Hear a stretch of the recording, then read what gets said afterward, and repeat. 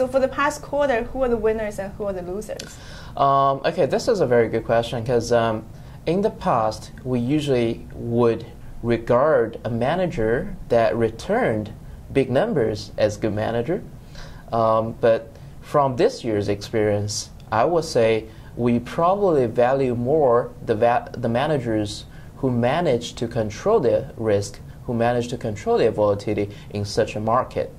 There are several key approaches that helped some managers to maintain a relatively low vol kind of return profile. One is the exposure, the gross exposure and net exposure that you manage across the portfolio.